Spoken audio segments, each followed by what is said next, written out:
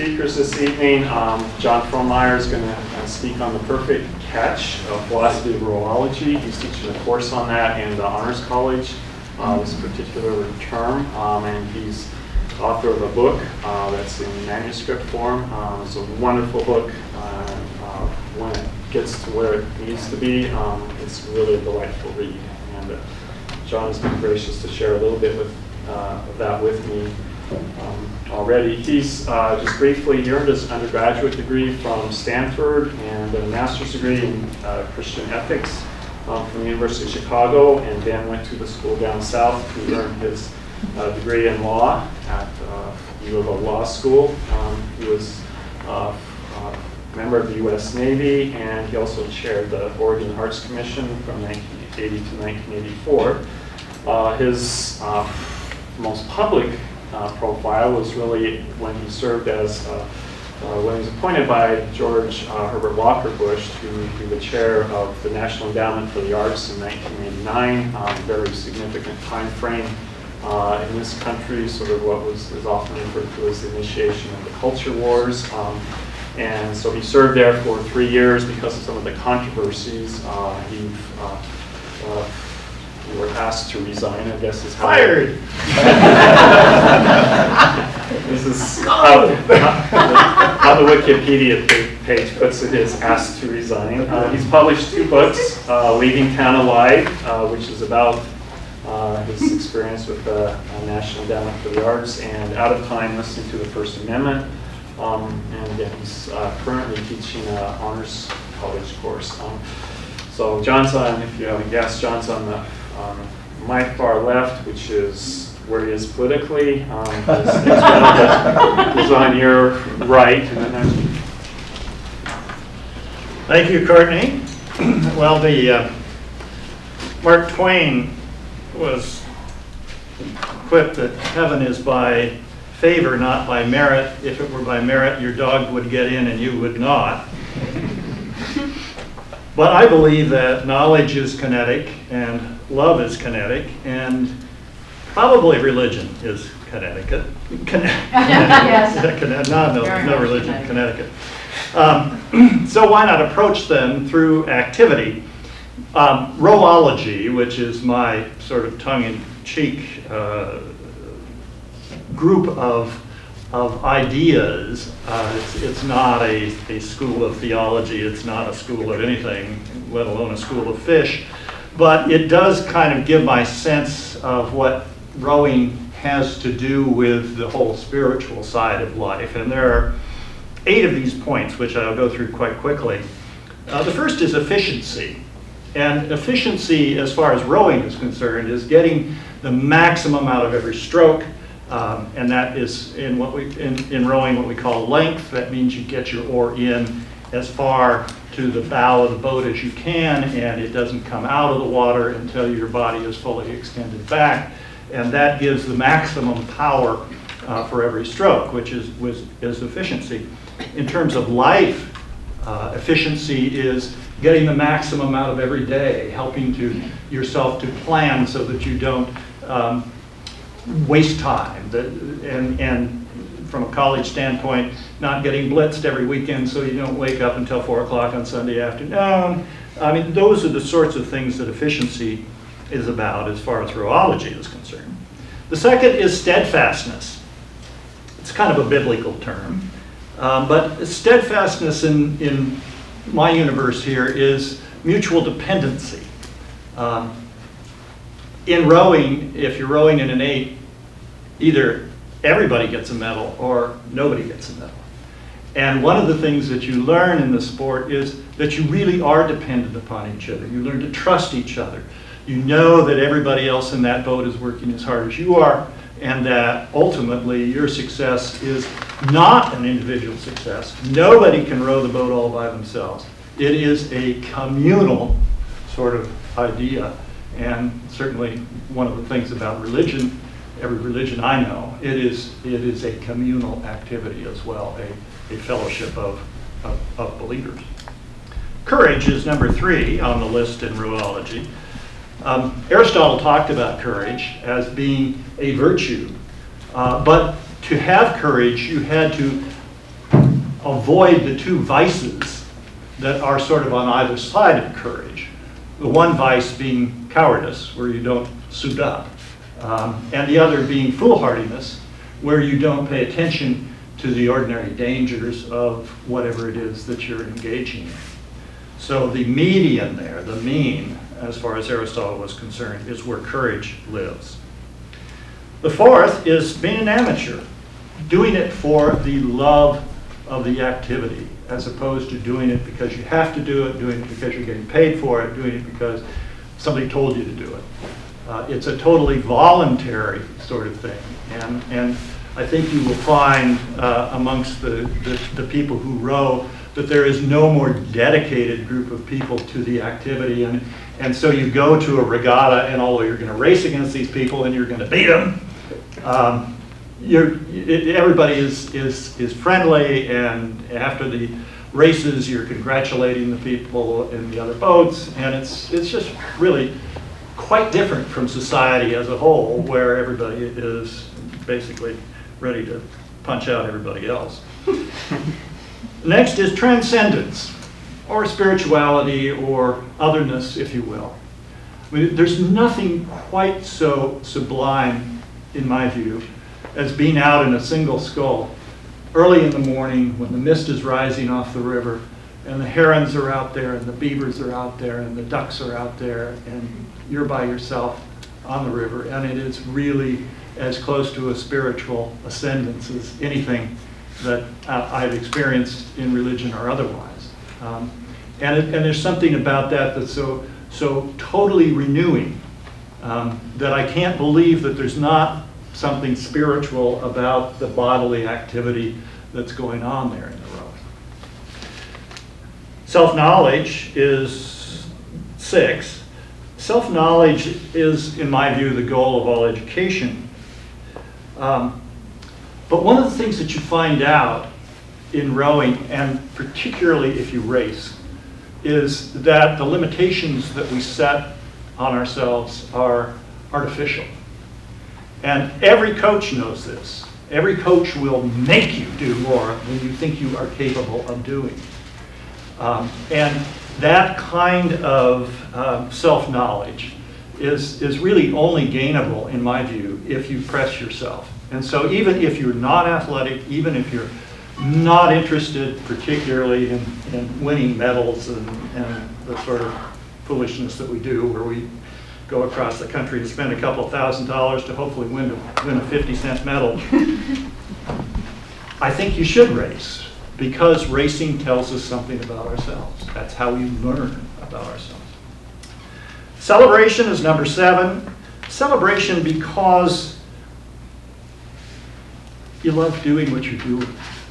I mean, I think one of the things about religion that I most appreciated when I was a believer was the celebration that religion brings to our lives.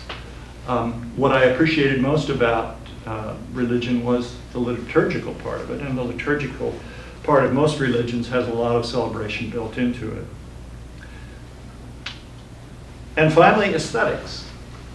There is real beauty in moving a craft across the water, particularly with the kind of synchronization that you have in a multi-person boat.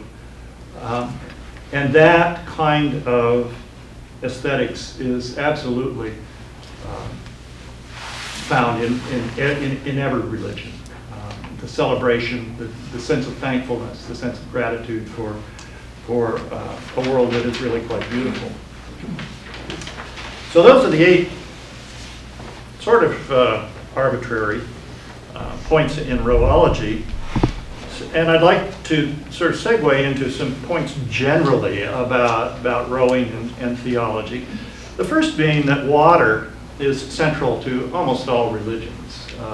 Certainly in the Christian religion you have Noah and the flood. And no, Joan of Arc was not Noah's wife. And secondly, you have baptism, which is both the renewal in the Christian life and the sense of joining the Christian community. And you have what else? Moses parting the Red Sea. There's lots of water in the Bible. In fact, I think that there's something like 365 references to water in the Bible.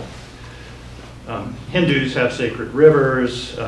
Islam, you bathe before handling the Quran, after sex, that sort of thing. So there are incidences of water as both the sense of renewal of life and purification in almost all religions.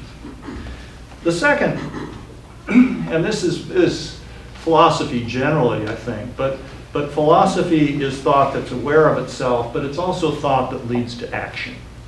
In my view, philosophy, which simply kind of sits there in the library and contemplates itself, is not philosophy that I'm very interested in. I'm interested in philosophy that leads to doing something because we have thought about it and decided to do it.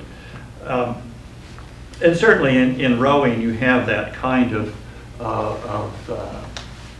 well, you have a lot of action. So there is another connection.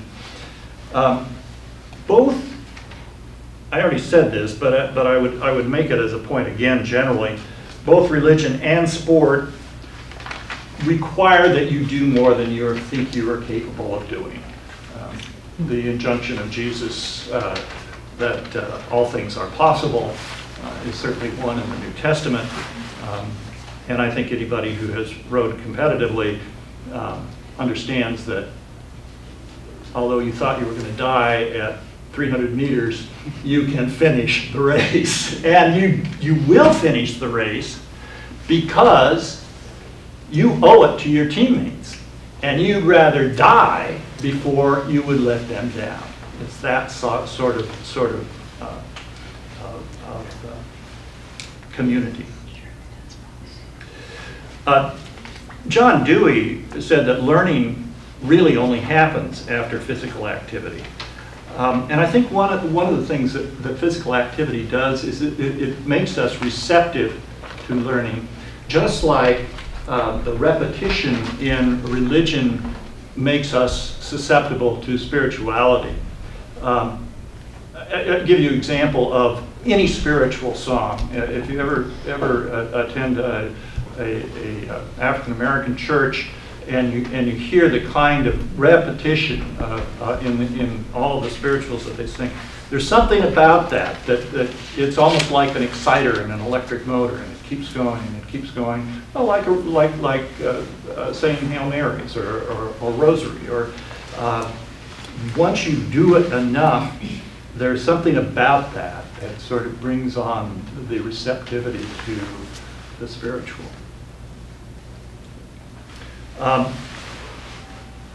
Being a steward of our bodies is a point that I think is important both to rowing and to religion. We're given one body. We have the option of ignoring it, mistreating it, or honoring it. And I think one of the ways that we honor our bodies is to use them constructively and athletically. Just a comment about life on the plateau. Probably 95, maybe 99% of our lives are lived on a plateau of sorts. When you start a new sport, you make huge gains, and then you sort of plateau, and then you slide back a little bit, and if you keep at it, if you keep practicing and practicing and practicing, at some point, but it's not clear when that point will be, you will get some gains. And then you'll slide back a little bit. And then you kind of keep practicing and practicing, and you say, why should I do this? The coach doesn't know my name, and I'm in the third boat with the shitbirds, and why am I doing this? But the point of it is that that's kind of what life is like. We have these great moments of excitement and accomplishment and energy, but for the most part, the real challenge in life is keeping it together when we're vacuuming the house or feeding the baby or studying in the library or doing whatever it is that every day requires us to do. And here again, I think that there are some real connections between rowing and religion. The first is a heightened sense of awareness that when you're rowing, every stroke counts. And since 95 or 99% of your time is practicing, then you have to make every stroke as perfect a stroke as you can. And you think, well, God, I've done this stroke thousands, maybe millions of times, and how can I? You can. You can. And part of that is figuring, is concentration. But part of it is recognizing that even on the plateau we can learn. And somehow magically, you've been out there for an hour and all of a sudden one stroke tells you something you didn't know. Maybe, and I've rowed for over 30 years and it's amazing. You go out there and, oh, I didn't know that before. So that's one of the ways that we can live life on the plateau is really being aware. And of course, one of the ways that you are aware in religion is like daily devotions, even if it's only a few minutes, but something that keeps you on track.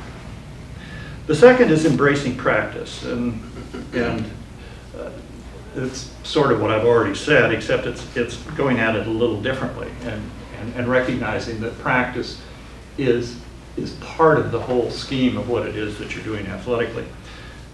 The third is constant assessment, and the fourth is simply dedication, making this a part of your life that really matters. And then the final thing that I would say about rowing and religion is attitude. You know, so much of what we accomplish or don't accomplish in life depends upon the attitude that we bring to it. Henry Ford said, "Those who think they can and those who think they can't are both right." And I'm not talking about a Pollyannish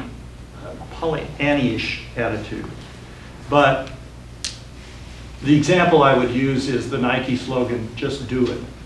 Just do it is a perfect slogan in my mind, because what you have done as you're sitting there at the starting line is you have practiced, and you have erred on the rowing machines, and you've been in the tank, and you have run, and you've done your jumpies, and you've done your core exercises, and you are ready. And all that's left to do is leave your mind at home and let your body do it.